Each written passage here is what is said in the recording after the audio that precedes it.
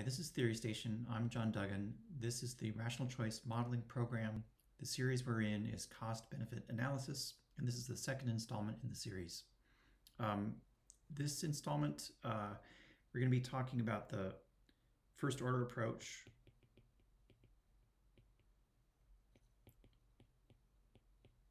to cost-benefit analysis.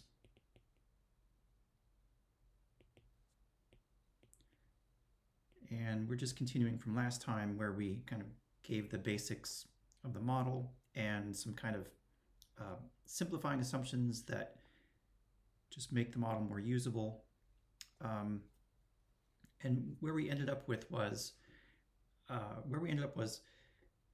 we imposed structure on the model that told us if we're thinking about this optimization problem of maximizing net benefit with respect to some scale x, under the conditions we have, we know that there is a solution. It's unique.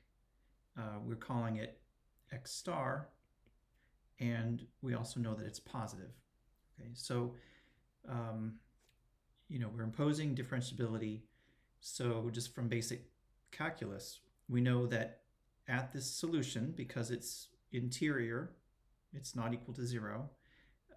We know this first order condition must hold. Okay, this first order condition must hold at x star. And that first order condition is that the derivative of the objective function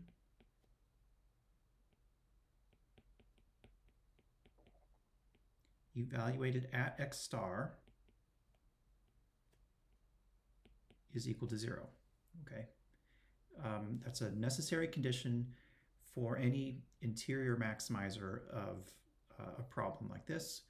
And well, by the sum rule, we can break that apart. So, and I'll just use this Newtonian notation now. That's the same thing as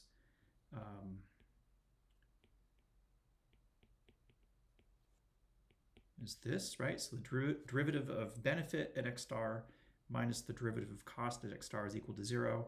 If we add the second term to both sides, we can, we can write that as an equality like so. And of course, on the left, this is marginal benefit. On the right, this is marginal cost. Okay, so that is a pretty fundamental result in any kind of cost-benefit problem. Is at a solution, the marginal benefit of increasing scale must equal the marginal cost. They have to offset each other exactly. Okay.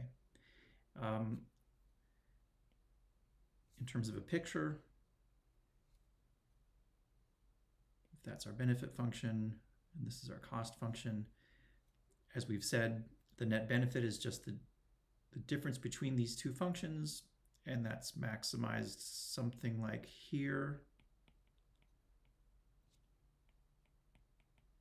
And if I did this perfectly, the derivatives of those functions would be the same. That is, the slope of the two graphs would be equal at x star. So you can kind of see the first order condition just in that way. Let me draw another picture of it though, in terms of the marginal benefit and marginal cost functions.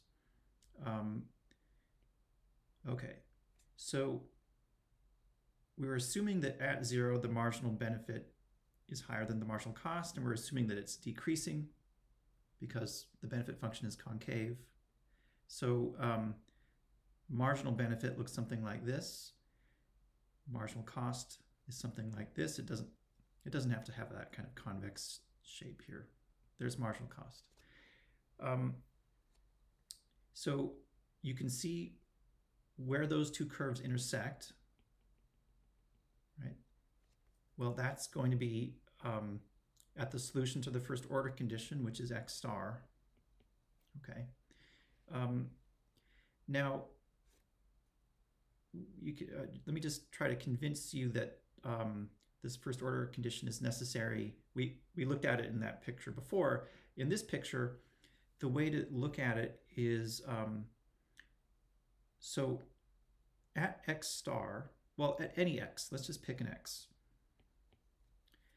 The benefit of x, b of x, is, you can see that in this graph, though not directly because I haven't drawn in the graph of the benefit function.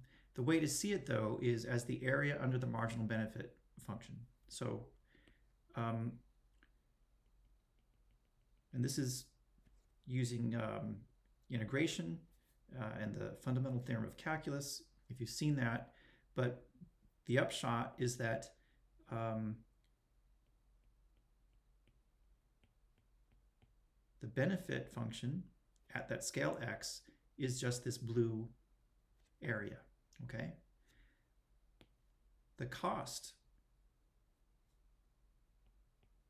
evaluated at x is going to be the area under the marginal cost curve, okay? And so we can see the net benefit is just this area here.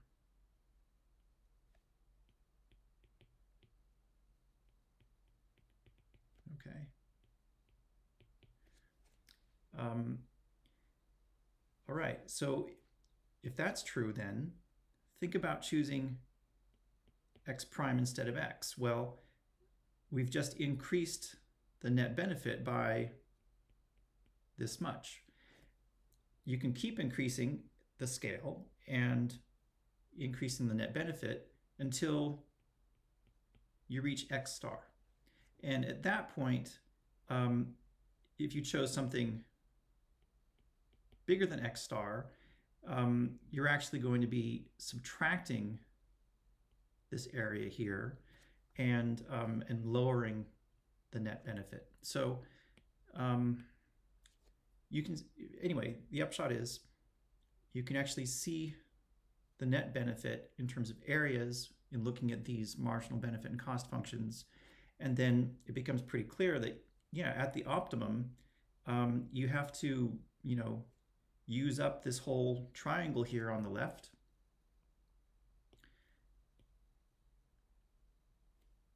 And that means you have to choose a scale, an x star, right where those functions intersect.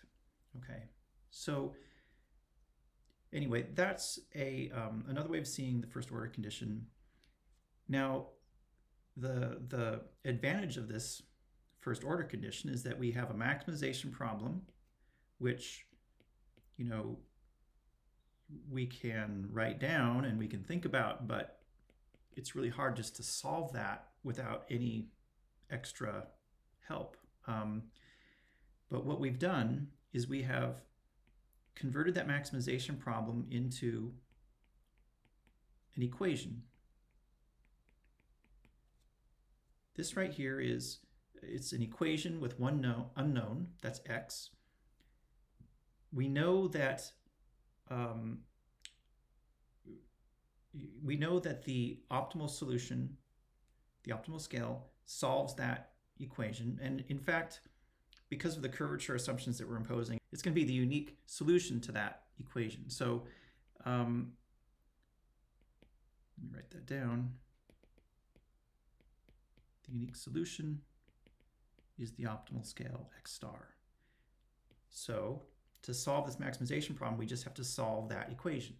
And that is something that we can, there's some equations we can't solve analytically, but there are some that we can just using algebraic techniques. So this is really, it's a big help. And let's just go through a couple examples to show how this is done. And we're first going to assume that the benefit and cost functions are power functions. So I'm going to have 3 parameters in this case.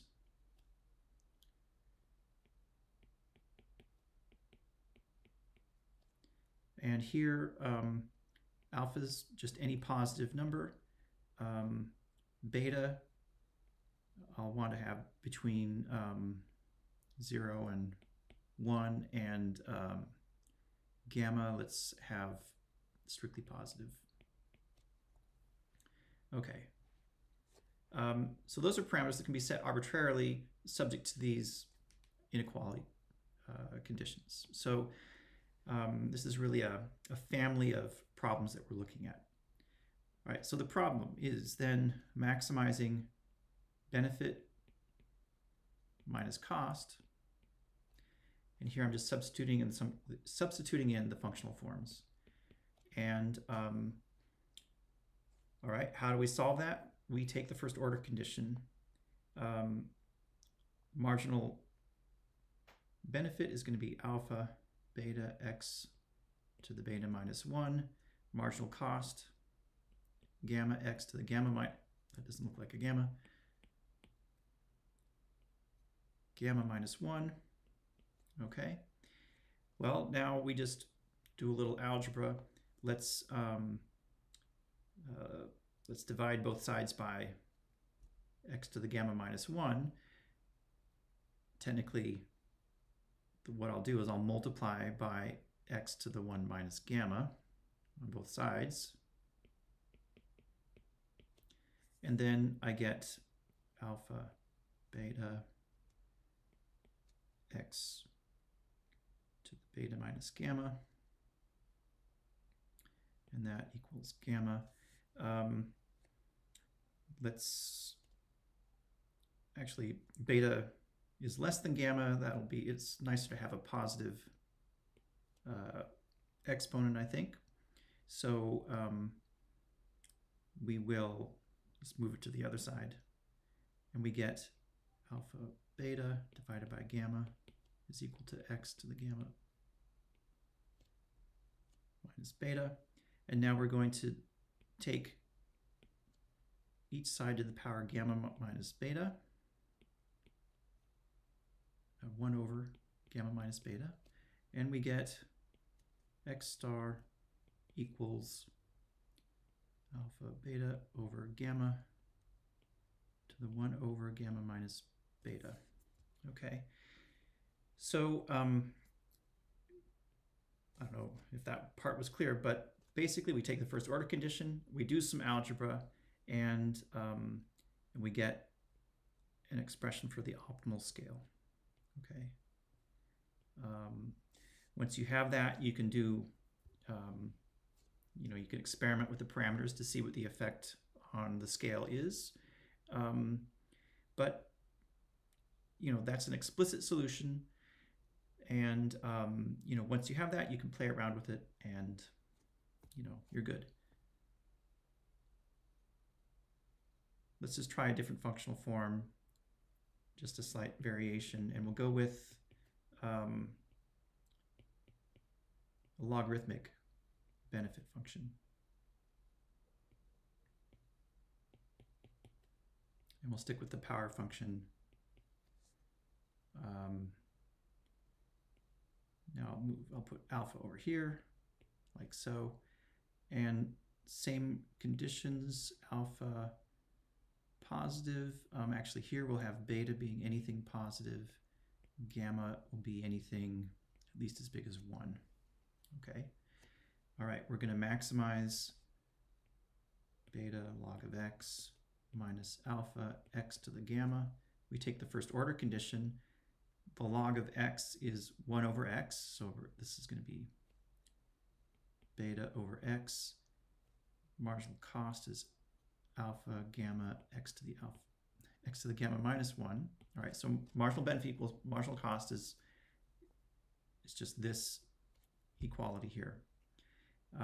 We multiply both sides by x, divide by alpha gamma, and we get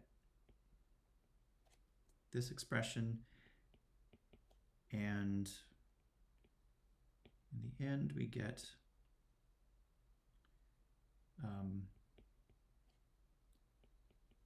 our solution, which is the optimal scale, is equal to this expression.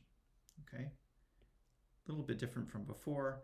Again, though, this first order approach is very powerful. It gives us a way of solving problems that otherwise we just wouldn't be able to do anything with.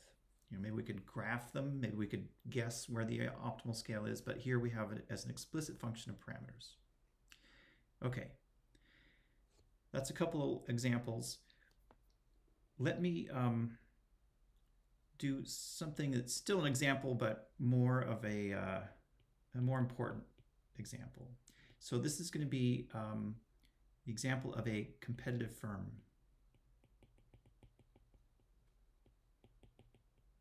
Okay.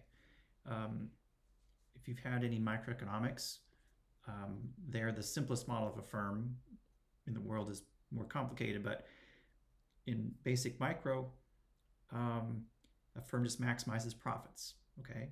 And we're going to talk about a competitive firm, which is one that just takes the prices as given in output markets and factor markets.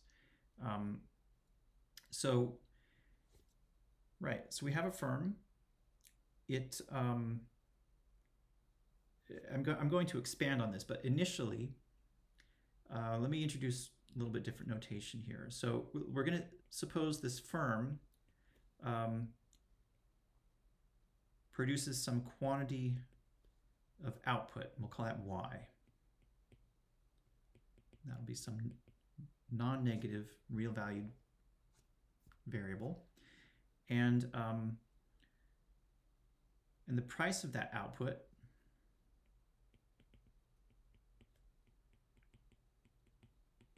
is, the price of that output is P, and we'll assume that that's positive. So if the firm produces Y units of this good, it can sell them for P dollars per unit, okay?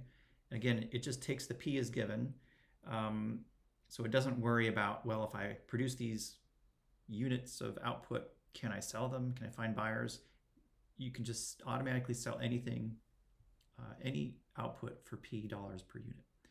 So, all right.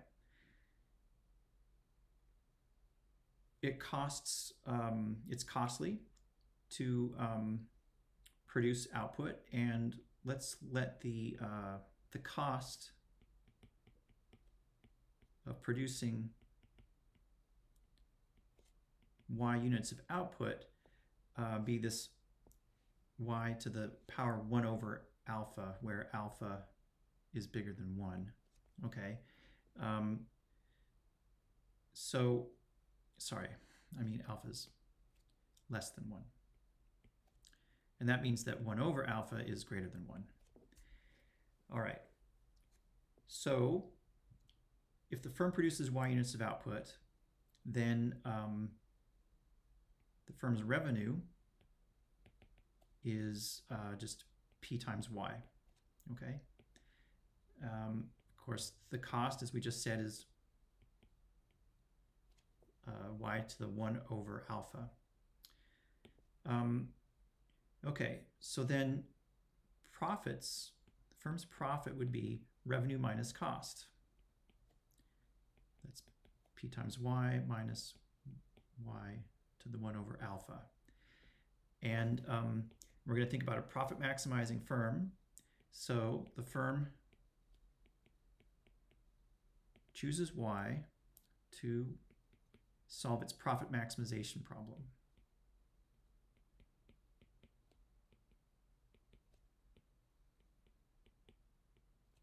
Okay, and again, we just, okay, so before I just solve this, let me just point out, even though I'm talking about a firm, this is basically a cost benefit problem, okay? In this case, we have the benefit function. Here, I should say, the scale that we're talking about is just this amount of output, the Y, okay? Revenues then would be the benefit of production, of producing Y units. And obviously that's going to be a linear function here because it's just P times Y. And here Y to the 1 over alpha, that's the cost of output. And so if we think about the problem this way, it's just a cost-benefit problem. Okay. Solving this, let's go up here. The first order condition is, well, the marginal benefit is just a constant. It's p, since we have a linear benefit function. And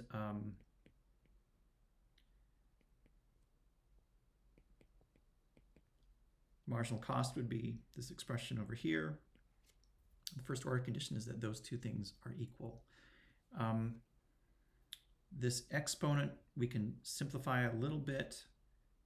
1 over alpha minus 1 is just going to be 1 minus alpha over alpha. Okay. All right, so solving this, we multiply both sides by alpha. We get alpha p is equal to y 1 minus alpha over alpha. Now we're going to raise both sides to the power alpha over 1 minus alpha. And we get the optimal amount of production. The optimal units of output is going to be alpha p raised to the alpha over 1 minus alpha power. Okay. So, you know, this depends on, you know, there's two parameters here. There's the price, and obviously, or you can just see, if the price goes up, then the optimal output goes up. Makes a lot of sense, right? If the firm's product becomes more valuable, it's going to produce more of it. So why am I using this 1 over alpha as the exponent here? I wanted to make the point that this is taking one cut of the firm's problem, but there's another way of thinking about it. There's this question of, you know, in this model, we're just supposing if the firm wants to produce Y units of output, it can do it, but we don't really say how that happens, okay? In a more complete model of the firm, we would actually model the, you know, the production process, and the way we would do that, so just going into more detail about the firm's problem, we can actually think about there being, well, how is the firm producing this output? Well, it's got to use something to make it, and that's going to involve labor, it's going to involve raw materials, capital equipment. For what we're doing right now, I just want to think about, let's suppose there's one factor of production, so like labor. So to produce an amount of output, you have to use some input, like labor, and we'll use X to denote the amount of input into this production process. Okay, so if you choose X units of input or labor or whatever it is, that's going to create output. And again, in these simple models of the firm, we just assume that there is a production function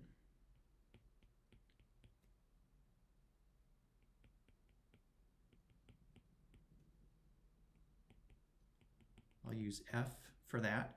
So basically you put in some input and the function just gives you an amount of output, okay? And we're going to assume,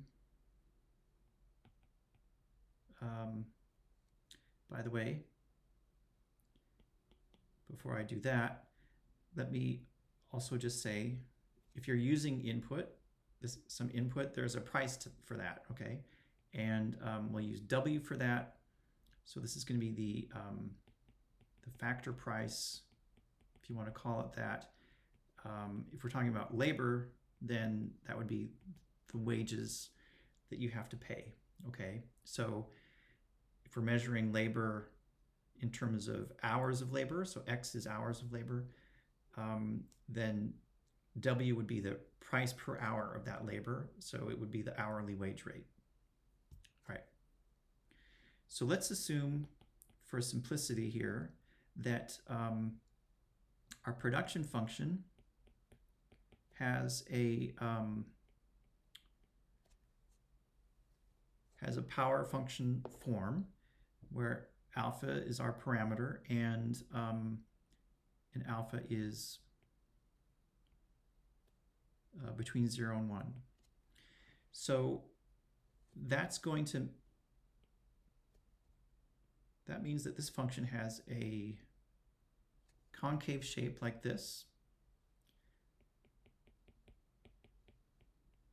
Okay. Here the horizontal axis is the amount of input, and the vertical axis is the amount of output, or y. Okay. Okay. Just a little bit of terminology here.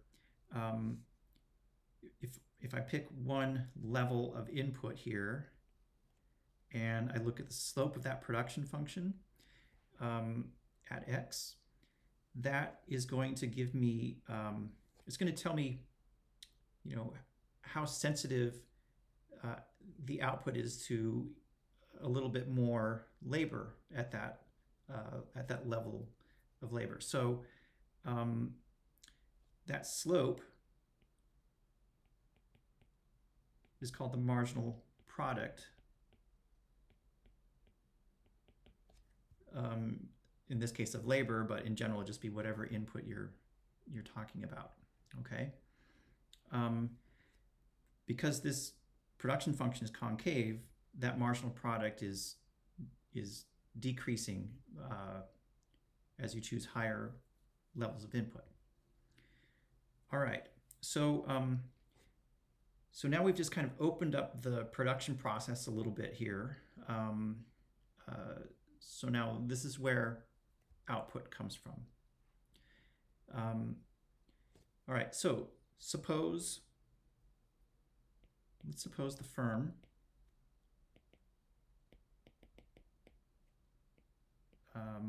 wants to produce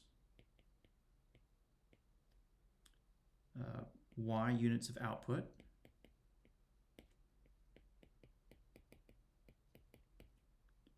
Then how much of the input is needed? Okay, well, to figure that out, we set this up as an equation. We want to choose X units of input to get Y units of output. So that means X to the alpha, which is the amount that you're producing using X, should equal Y. And then we just solve that. So so to produce Y units,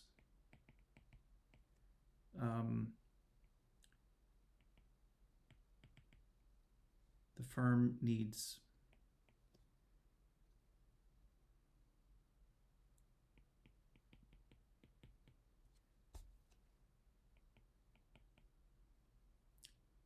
Y raised to the 1 over alpha units of the input. Okay, so given this production process, then the cost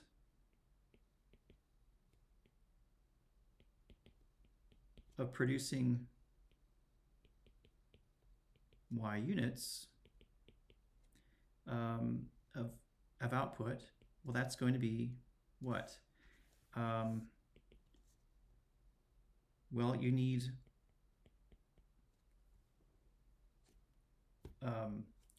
Y to the 1 over alpha units of the input, and each input here costs, each unit of input costs W, and so the cost function would have this form w times y to the 1 over alpha. Okay, so and that's similar to what we have here in our model. If I had put a w in here, it would be the same thing. We could add a parameter. By the way, I should also say this alpha should have been positive. And let's put in a w.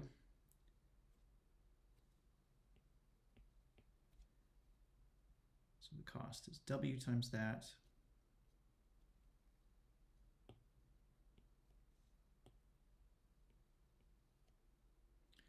And this will be w here.